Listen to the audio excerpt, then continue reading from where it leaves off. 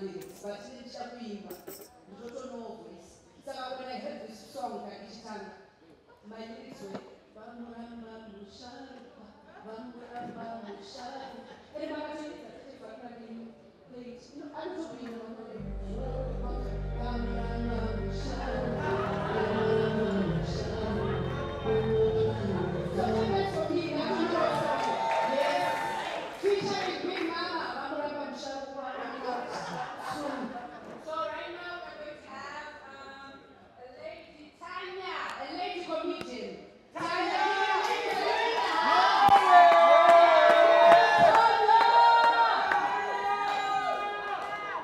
Thank you. Hi, everyone. Is everyone having a good time? I feel like you've been asked that like 10 times and you guys are tired of answering that. But you know what? You know what? Even if you're not having a good time, that's on you because Matutpa Maria Chokda.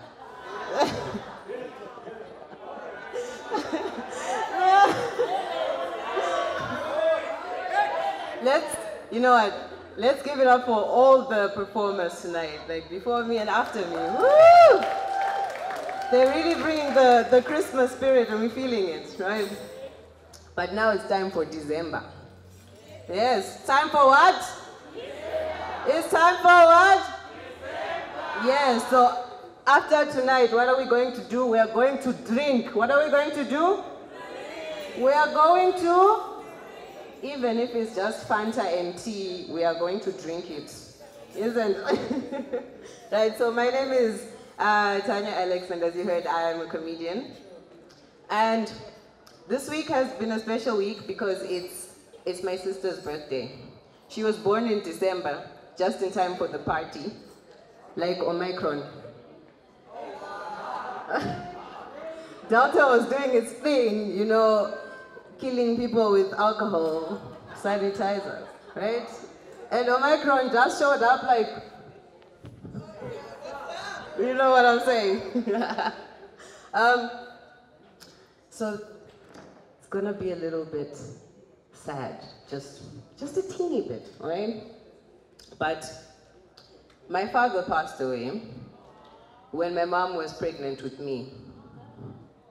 First man in my life to stand me up, right? I mean, I showed up to the most important day of my life, okay? Looking the best that I could at the time, because it's not easy being born, let me tell you, right? You come into existence in complete darkness, you can hardly hear anything. 9 months later, you're pushed out. It's loud, it's cold, it's noisy, someone smacks your booty for the first time, right? So I was like, whoa, what the fuck? Only to hear the man had ghosted, literally.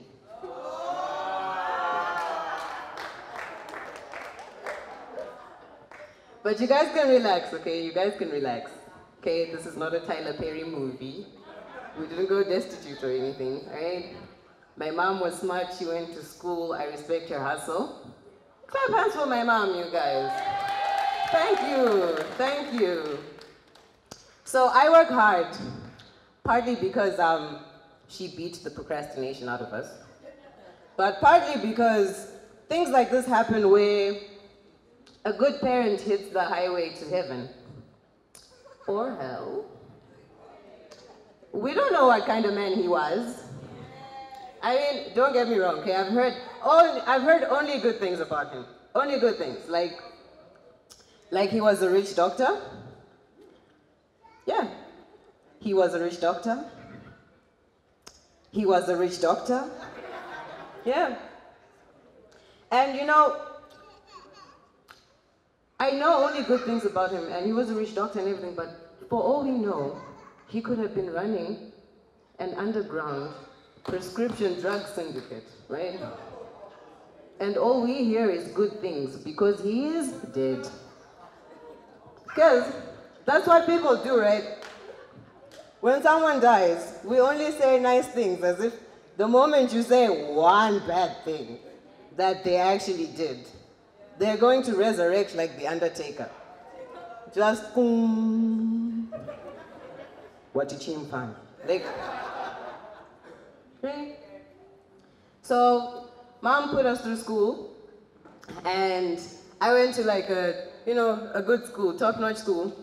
So as you have it, the sports captain, right? She is playing for the national hockey team now, right? The top of the chemistry class is now a doctor. The school gossip is a well-traveled journalist, okay? The popular girl is a huge influencer now. So from this pattern, you can sort of deduce that I was the class clown, okay? Moral of the story is support your children's talents, right? I wish I could even say the head girl's now the president, but ish. Maybe she overslept and missed the 2017 coup.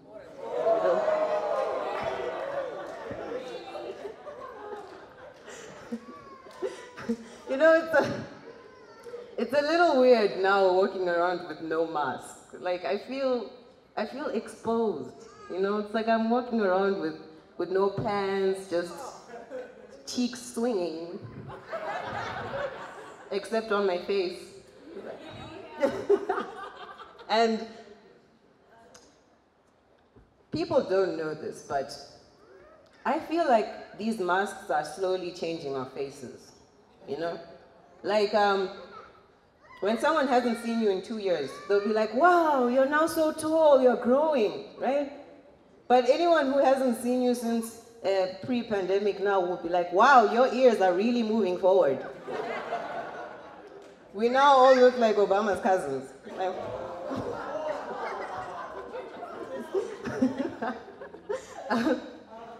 So earlier on this year, I moved out on my own. I was like, yes, I got this, right?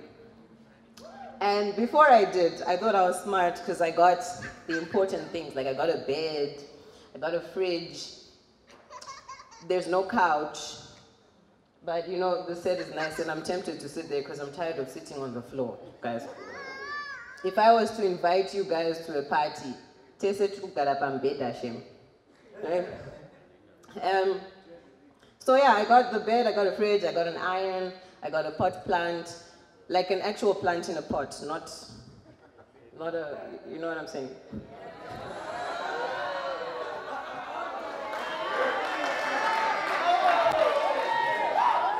I see you stoners, I see you. So I thought, you know, I could afford the other stuff once I was out on my own, like food and curtains.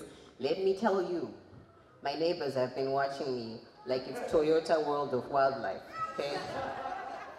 No curtains for months, just windows and a wild Tanya in her natural habitat, right? Just there, like, see her devour her staple meal of chingwa chinekovo. So I had to make ends meet. So to make ends meet, I had to, you know, make hard economic adjustments. Like, I only drink coffee and brew number 2 at work now.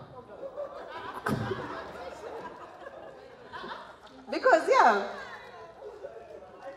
I can't drink coffee when I'm not at work, like over the weekends, because it's gonna make me want to do number 2, and I'm not trying to eat into my tissue budget right now.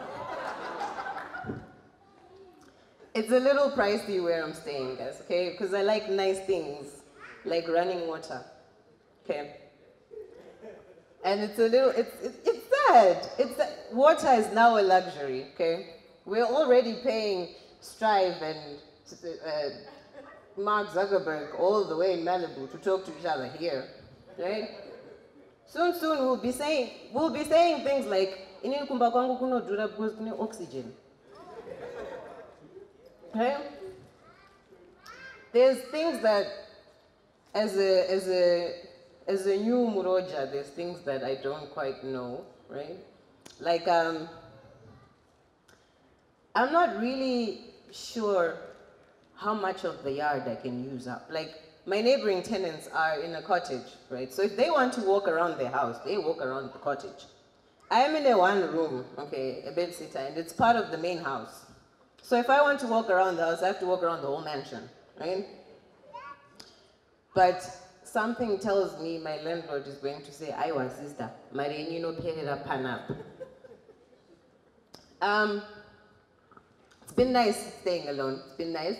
I've got freedoms now, like, especially times like now when it's a holiday, right? The endless, the possibilities are endless. Like tonight, am I gonna go home? Alone? Tonight? This year? Right? No one is there to ask me like, Wanga ori kupi, Wanga nani. I get nice questions now, like, hey, how was your day? Who's your daddy? Like, did you eat? What's my name? And you know what else? Okay, the factory needs to go for some test runs before production begins, you know what I'm saying? So like, I'm a bit of a flirt, okay? But it doesn't always happen on purpose.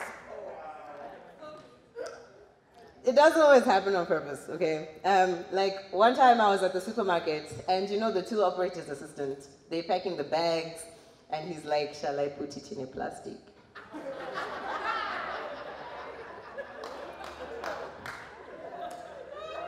So I'm like, "Yeah, put it in a plastic." I was about to grab the bag and he's like, "Wait, let me take you there."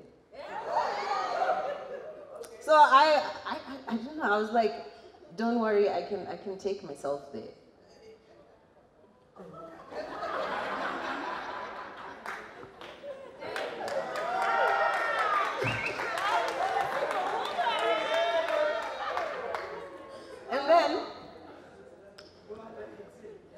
And then he was like, "But it's a big package.